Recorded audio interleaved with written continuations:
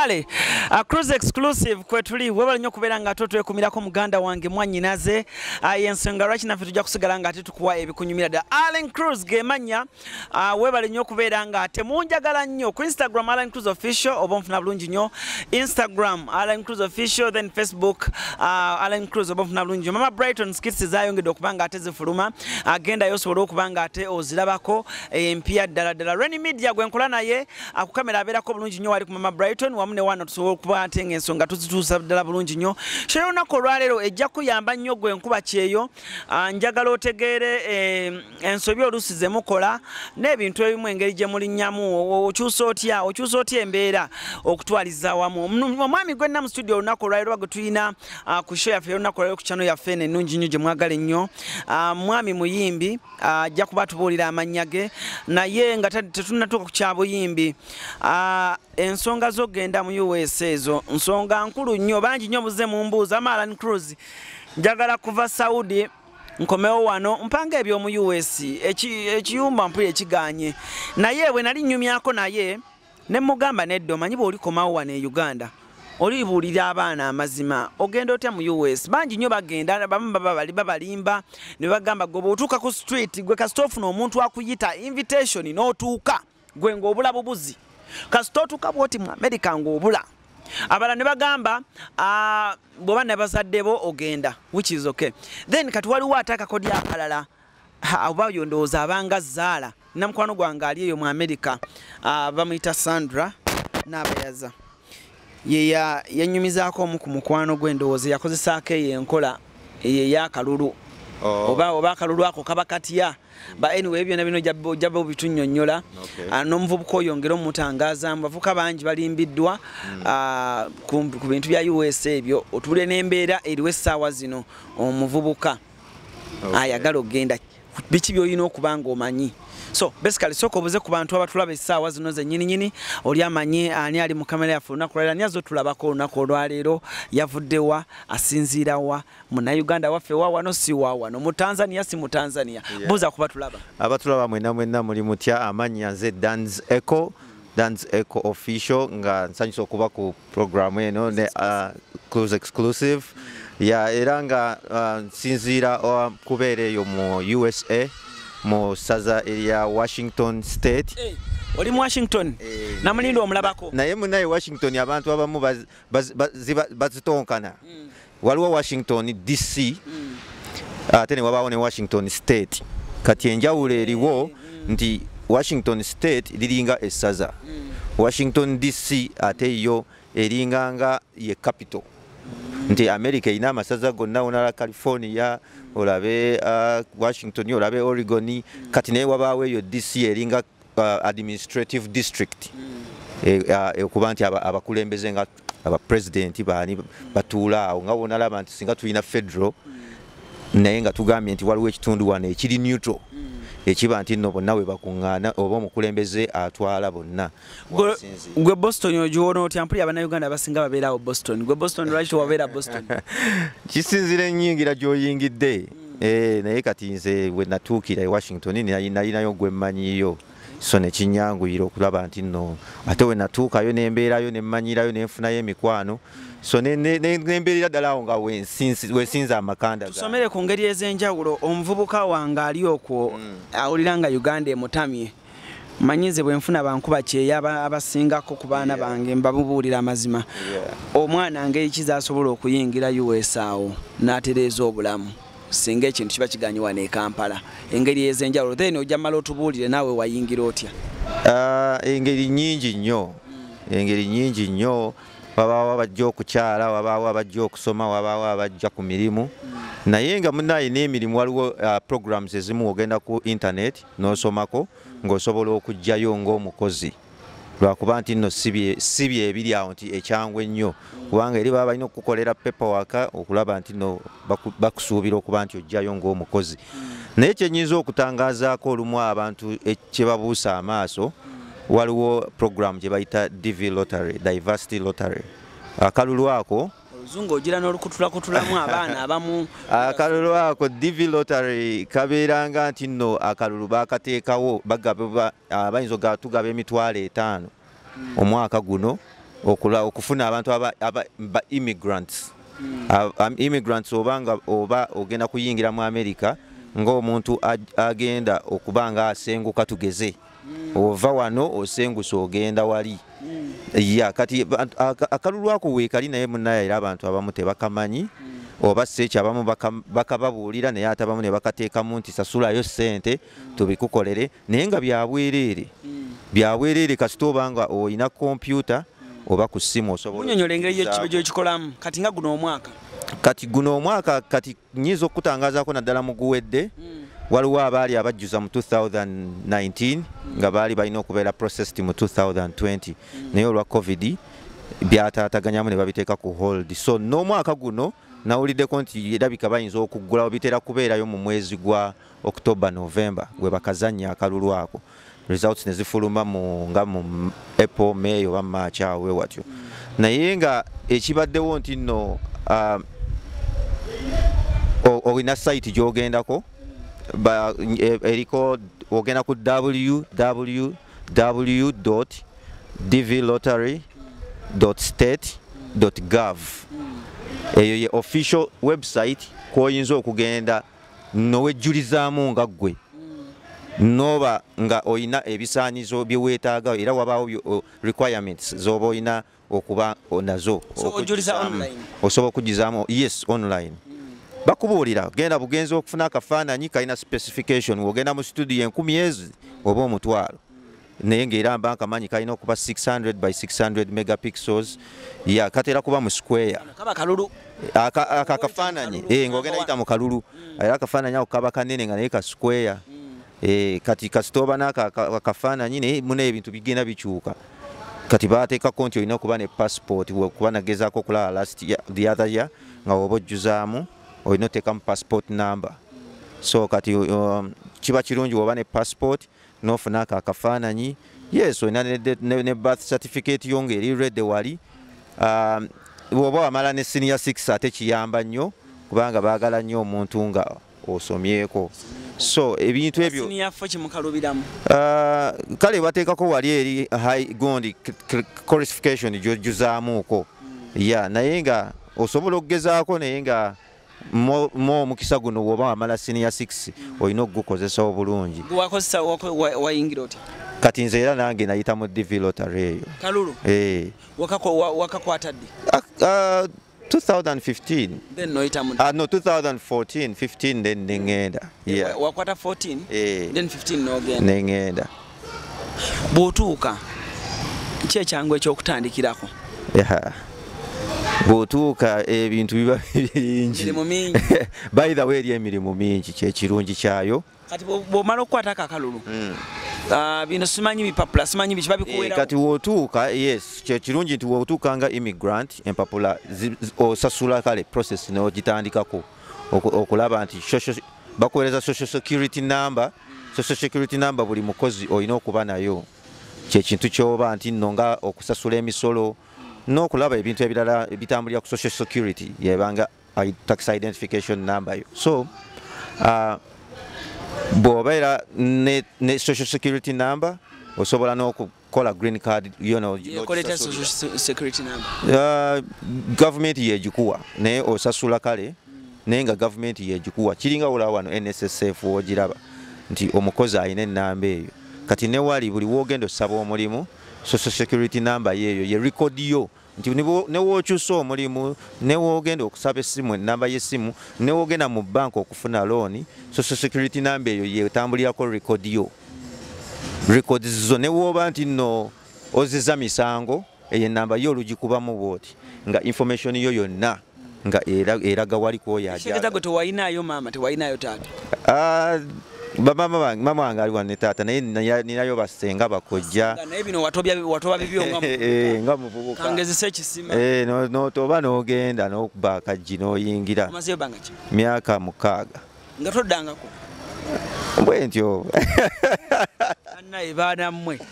Annaye kyekisinga okubeeza mu Amerika awo kiki mba kati gw'obadde mu Amerika kiki osinga okumiisinga ng'oli mu Amerika? Munaye nsinga kumiisinga mmwe abannayuganda family yange n'emikwano.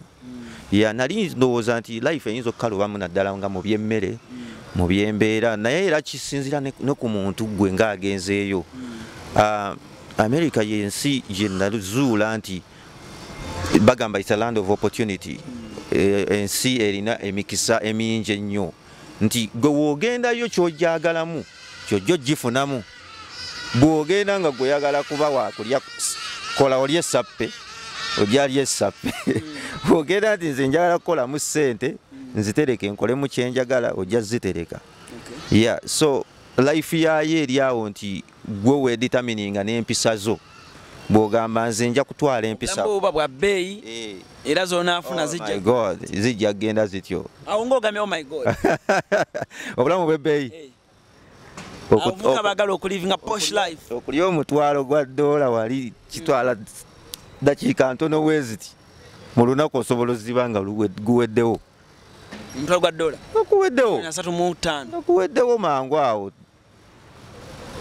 Pangisiza emmotoka olunaku opangisiza Airbnb suuti gy'ogenda osulamu olidde bulungi otambudde ebifo ebirungi ogenze mu kasino okubya ezzaala naye kati munnaaye woova eno nga gw'omanye ennaku yo. So osinziira n'ogamba nze n'obirengera eri nti awo babikolera ebyo tikale n'oyitawo n'olinda. Yeah, so life olumu obeera n'ekigendera n'ogamba nze kati nkolerera kino naye ng'ate ebyo ebirungi era otuuka mu maaso n'obisanga. Yeah, so biba olumu weefiiriza naye ng'omanyi nti nno ekigendererwa kyo ky'olina oba kye wajja nakyo olina okituukiriza. Kiki osinga owulira mu bavubuka abatuuka mu America okulimbibwa kwe basinga okulimbibwa? Kuba olabyeko Abannayuganda abazze olina atuuka n'agamba mwana bannimba nti kino kati nga bamumanyi ebya blood olina agamba nti bannimba nti kino bannimba nti kino. Abantu abamu balowooza life ze balaba ku TV film olumu ye real life abantu gye balivinga. Yeah, ojja kulaba nti omuntu ajja mulaba nti ayambadde bulungi anyumye bw'ati yeekubye akafaananyi nkutte ka video olumu wenti ku street goloze buli lunaku. Ye life gye mbeeramu bw'etyo naye nga n'otakimanya nti wali okukola kwa maanyi bills z'amaanyi buli kimu n'okikolera ku timetable n'okolera ku alarm. Okwebaka weebaka naye ng'omanyi alarm ogisetinga emirundi 2 nti nenzuukuse ku ssaawa 11 naye nga olina zuukuka ku 12 ogamba nzuukusa ku 11 n'otega neyo 11 nti singa wano obulizaako eno ekusangayo. So bwe bityo bibeera nti life ebeeraawo yakuwatanya nodde eno nodde eri naye ng'abavubuka balowooza nti bibeera olumu byakakeeka naye nga nabyo weebiri naye nga life ebeera nti gy'olaba ku TV ate olumu si gye tulivinga eri mu life nti tukola nnyo n'okusoma woba osoma n'osoma nnyo. Kati gwe waddamu soma? Nasomako ate era ngenda kuddamu okusoma wenzirayo wano mu Sama nina koosi gye njagala okukola. Yeah, naye era ya bino bintu era byendimu ebya music so nagenza okiraba nga neetaagamu ka koosi ne bwe naaba short course ka certificate ngaako kaba kalina engeri gye kakwongerako okumanya n'okufuna engeri y'okukozesa akasente abakasaba e Uganda mubasanga muti akasente tebiggwawo ebyo tukawo ti mu America agaawayo tuweereze ku sente. Yeah. Well, munnaye bw'otuuka waliwo omutima gw'ofuna gye nagambye w'omanya gy'ovudde eyo generosity heart eyo omutima omugabi ate si buli omuntu aba aguyina naye kiva ku muntu. Kati w'otuuka n'omanya gye wava ate n'omanya ebizibu bye walekayo. So olumu ssente ne baba tebazikusabye kiva ku mutima gwo w'owulira ekigudde ewaka n'ogamba kanziruukirire mu ngeri eyo lwakuba nti biba bingi eby'okudduukirira nti ojja kusanga leero bakubuulidde kino enkya gundi boode emutomedde ku luli fees ku luno ate munaye graduation ku luno mbaga so biba bingi naye nga kiva ku ggwe ebaayo n'abatagaba. Kale, tulina Dance Echo and of course he's a Ugandan artist based in the USA. USA bayimbi ki eyo bootera okulaba alabako abayimbi baffe oba yali wano oba nga gye bali eyo nga bombongako essaawa zinaagamba mbwaladi bonaakoma ono n'ebibiri bino kubanga wambonzeyo ku Shayalani Cruise kuba eno sherayo wansi yonna. Agaba Bannayuganda obaabe Abannayuganda GNL Zamba gyali yajjako lumu actually mu ssaza lyaffe Washington naye ebiseera bye nali sinaba kubeera so much active mu music so tetwakwatagana nnyo nali mu DJ section naye nga yes nga omanyi era tuba mumanyi ayinza okuba tetunnabakwatagana nnyo naye nga waliwo enkolagana era Sava Karim ali California naye tuba Sava Karim yava Boston mpozi nga yazze Boston naye nga namumanyira California naye nga gyewaffe ku performinga Geno Megadi naye mwebali nabo mwebali like talents mweziri ento naye ng'era mubaamu obuzibu era obusangibwa ku music industry okugiboominga mu USA naddala ng'oli munnauganda olw'okuba nti nno tuyina nga bw'onaalaba nti community yaffe si nnene kati tojja kwekanga abantu bakola nnyo ojja kugamba otegese wano kasho oli akambe izo saawa ndikola bakubala ate n'abanajja bwefiiriza kuba ne wona agamba ntegese show ya lwa mukaaga kuva saawa 4 paka 8 eri abakola okuva saawa 4 ez'ekiro paka 12 ez'okumakya so bwebwo obuzibu obubeerawo nti nno music ngo abayimbi eri tekibeera nnyo aggressive nti nno ojja kulaba nti nno kitambula nnyo kibuuminga nnyo nti okola nnyo show okola nnyo biki naye nga tukikola olumu nga passion and to build the brand and building a fan base n'okugira bafanzi baffe okuba keeping on nga tuba keeping on like entertained. How do you balance your music eri ng'oli side eri n'oyimba then n'ofuna time ekuba ekyeyo kyo gwe nze nange nnyinza okuba neetya nnyinza okugamba nina ebintu bingi byenkola olumu nammwe bye mutamanyi oba abantu bye batamanyi naye nga byonna mbibalansi nga byebyo nti weefiiriza otulo weefiiriza kino weefiiriza kiri ojja kwekanga nino emirimu gyenkola nze nga giringa ebiri egiri actively okuba nti movinga here and there olina emirimu ng'ebiri ogateeko omulimu kati nyinza okuba ndi ku egyo eginetagisa okumovinga around naye ate nembaayo n'ogwa graphic designing online kuba wano we nava wano nali graphic designer so newekanga nga ate nina okuba ne kawaaka ninayo ka gig ke nina oli yanga enkolera kino neetaaga okutula ku kompyuta kati olumu oba tomanyi na budde kibwona akimaliriza naye nga ate wekanga ninayo ne show ey'okugenda okukola nga DJ omanyi ate abamu ne balowooza nina okuba DJ nakyo kiri awo olumu kyangu nnyo nti n'oba DJ naba ogira n'oyisaamu baana mu America temutudde so ne DJ ne wekanga nti weetaaga time okupreparinga your show then ate ne wekanga nina okutuula wansi nkole song okuwandika ennyimba zange. Kale tukyagera maaso ne show yaffe ey'olunaku olwaleero Allen Cruz gemanya Cruise exclusive kwe tukyali mwewale nnyo okubeerako naye nga kansuubire show y'olunaku olwaleero oli mu kufunamu ku muvubuka munnaffe kyali mu kutugamba bangi nnyo batomezeddwa abangi nnyo temumanyi wa wakutandikira nakye muyinza kuba nga ate mukola but Dance Echo ye erinnya eryo bali spellinga batya ku social media liri DAN Z oba Z then Echo eri EKO. Dance Echo. Dance Echo liva ku ki? Erinnya Daniel. Echo Chikomeko. Leba nanga abaana b'e Kampala wano. Owaye ereni akantu kawulidde? Mboba ye omwana ye Danizi ate Chikomeko ate Echo. Anyway, kale it's a good name and of course otunuulidde ki ekiddako music ono otunuulidde kubeerawa kuba kati emirimu gy'omu US gikwata endongowa ne Uganda okugipromotinga okimanyi ekyetaagisa Chicho sinzo okusinziirako badde nkyakunnyonnyola kuba DJ anti we nabadde kugamba nti abantu balowooza n'okuba DJ kyangu nti kwata bukwasi kompyuta na bikiteekaawo sumulula ndongo naye ku bye nabadde kugamba nti nno schedule ezinkwata ebyokukola nga bingi byonna bibeera ku schedule nti ne DJ weetaaga time okusengeka ennyimba ezo okuziyitamu wabaawo wali olabyeko nti omuntu ayinza odownloadinga oluyimba naye nga amanyi downloading the version etali ntuufu ku playing mu certain gondi category of people. So okuba DJ nawo kati ngaffe obeera eri ng'ogenda playing ennyimba ez'ekizungu olina okumanya oluyimba luno luplayinga nga waliwo abaana family oba noonye version eri clean playing okitegeera. So kati kitwala nakyo obudde kati nze mubuye nzire eno n'enzire eno wekanga nga night etuuka ng'olina okuplayinga music ogenda mu club kuplayinga kyokka omaze wiiki nga 2-3 omanye music omupya aba agenzeeko ku site tonnamu downloadinga. Yes kati nekibeera ng'obeeraawo nti nno nakyo kikuteeka ku tension. So bwe bityo wentwalaganya bwentyo nentwalaganya obulamu mpola mpola. Bayimbi ki aba boyinza okugamba nti nvudde mu America ng'ennyimba zaabwe zitambula bulungi nnyo? Wano oba mu America? Bantu bangi bambi abantu bakoze music omulungi nnyo.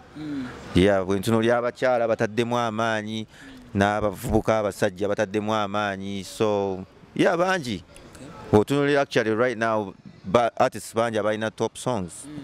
Pico Palace ayina, Chosen Blood ayina, awo ngamba mbasajja ojja kusanga Dr. Jose ayina yennyimba empya, osange Josted ayina album, GNL Zamba yakareleasinga album naye, Epas naye yagambye ayina. So zonna they are all good talents, they are all good music.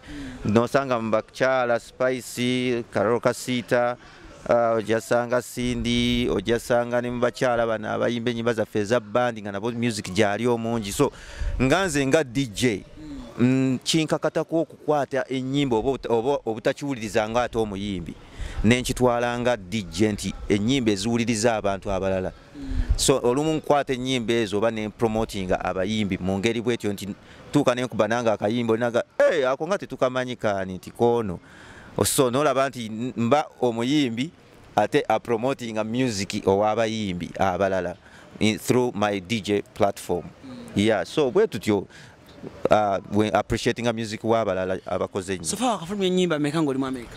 Mu America nina ennyimba 5 naye nga ate nina ennyimba enkadde nazo nnyingi ziringa 12. Wayimba dda? Nayimba dda nensooka nkita. Nali nabitandikako awo nga tuli mu high school wano. Wabitandikako ne Mike oyo? Nga tweyita ba Pearl Boys. Olwo muyimba bameka? Twali babiri. Pearl Boys. Mukubye ki? Mukubye ku university? Ku university. Baza. Nga tuzikuba enkuuka twagikubako. Kati Mike yabiviirako wa? Mike kati yabiviirako. Omanyi bw'obeera no ku ground wansi wano? Yatandika okukola ssente. Yatandika okufuna ssente ate kati n'agamba kati gwe genda nze nfuke manager. Kati manager? Kati yabeera management. Yali ng'era nga ye wa hip hop goli wa ayagala kuba ng'owa hip hop yaleetamu olurap ate nze nga nseerezaawo. Music omusanze otya? Music bambi mulungi. Music ekimunjagaza nti nno bw'oba okirimu nga it's a passion ye talent kyekintu ky'owulira ky'oyagala kuba kati nga nze ojja kwekanga nti na keeping on nga ninga ava ku music ku trend ya music but always there's something that always took me back okulaba nti ndi associated ne music. Nga weolabye nti no gambe twabikubako edda. That was way back in nga mu 2005. 2005-6. So newekanga that's a long time ago giringa myaka over 10. Naye nga netubivaamu nga netugenda mu ssomero ntugraduate nga netufuna emirimu netutandika okukola kati nga music tutandika omuvaamu olwo nga tutandisa okufuna ssente zino ez'okuva mu ssomero. So kati ate we namala ate neŋŋenda nenfuna ate era emirimu era emirala naye kati mu kumugjamu ate mujjamu nga DJ nenkomawo nentandika omujjamu kati ate awo mu covid awo we natuula wansi neŋŋamba ye lwaki studio tetugikola neŋŋamba kati tewali togenda kukuba ndongo ya kilabu mpandiika ennyimba ngine studio ewange ngamba eri mu US ate wano wano nawo nina ze nkwatagana nazo kati nkola nempeereza n'eno nabo ne bakola nze nkola nnyo more vocals eri ne beats olumu nyinza okukola demo naye nga wano ba perfectinga ne ba masteringa tukikola. Yeah, so when namuddamu wentyo music okulaba nti mu covid awo when natandikira okutandika nga nina ennyimba z'empandiika nnyingi mbeeraawo nemba ne beats mu mutwe nga zinvugiramu so nenkiddamu mpola mpola. Yeah, ate ne okubeera a person ali mu society nga nina responsibility eri community gyembeeramu. So nakyo nekimbeera nti ate kati mbeera okuba nti nzira mu music kuba bampa obuvunaanyizibwa kati. Nze entertainment secretary oba muyite nga entertainment minister mu Pacific kati mu Washington state. Naye nga tuyina gundi minister mbana Uganda bokoba mu bana Uganda like mu Ugandan community. Tuyina organization eri registered bagita PANUA oba Pacific Northwest North American Ugandan Association. So eyo association etwala mu states 3 oba amasaza 3. Mulimu area Washington lyerisinzamu abana Uganda kala abangi ne mbamu area Oregon n'endala balita Idaho. So ezo gundi amasaza agasatu baziyitenga states 3 kati nze nkiikirira oba akwasaganya abayimbi baffe. Yeah, kati yayitiza nayingira kisanje ekyo ekiwedde nakayingira nayingira 2020 mu biseera bya covid we bampeera obuvunaanyizibwa obwo so okutwala emyaka 2 ate wemba nsobodde nenkomawo nenziramu era nesimbawo ku myaka nawe osobola obuvunaanyizibwa okutegekera abana Uganda ebivulo. Yeah, kati era through PANUA nsobola okubayita netweya kuba PANUA it's a registered organization. So we tuba ne events tubayita nga nakikugambeko nti GNL bajjanga okuyimba ne Sava n'aba ne General Megadi. So kyekyo nti kati obuvunaanyizibwa bwange bwebo ebikwatagana okulaba nti no nkwatagana n'abalanga ba publicity gye bali nabaki naye kati nze we biba bizzeemu okusanyusa. Kati awo wenyingirirawo. Kale nga tumaliriza olw'obudde embeera y'obudde n'obudde bugenda kuziba bannaye mwatulaba museze bweru n'obudde bugenda kuziba. Music wa Dance Echo essaawa zino music wise kikyozzaako kikye wazze okukola endonga ni gwe weegomba okukolako naye wano buwazze. Kakati music wa Dance Echo official ye yatandika 2020 era kwaliko YouTube waliko ngoba osobola ojja kumfollowinga ku YouTube, Instagram, Twitter ne Facebook, social media konna kwali. Naye nga music ono twamutandise twazze nga twagala tumuteeke ku level endala. Era mu kujja kwange ku luno manager Michael yabadde abikwasaganya wano ku ground. Yabadde abikwasaganya.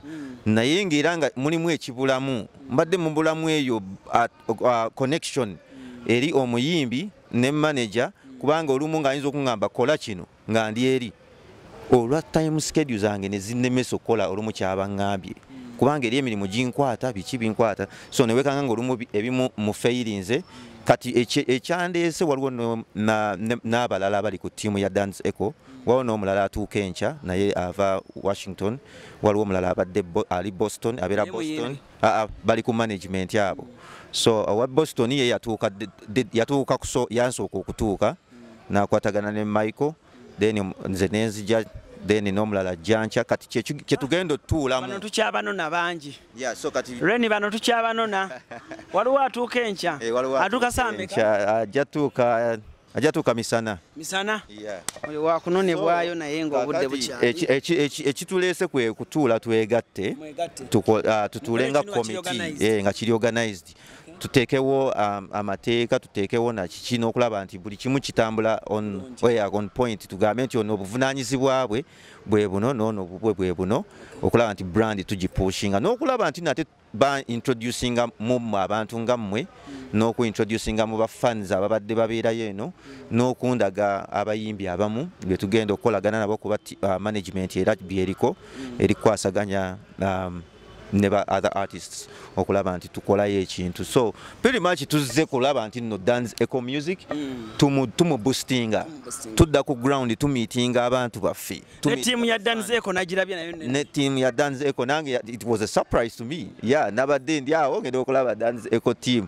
Yeah, so ekyo kyonna ye power eri behind my project okulaba nti no management byegenda okutandika okukolako. So you expect a lot, expect big things from Dance Echo music. Okay. Yeah. Instagram ojja kuba munoonyako Dance Echo ayina kyoyagala omubuuza kyonna kyonna oba yagadde endongo gendayo ku YouTube channel ye Dance Echo official ojja kuba ate music omulaba bulungi nnyo. Big up to you team yonna eri emabega wa Dance Echo omukyala Mary what?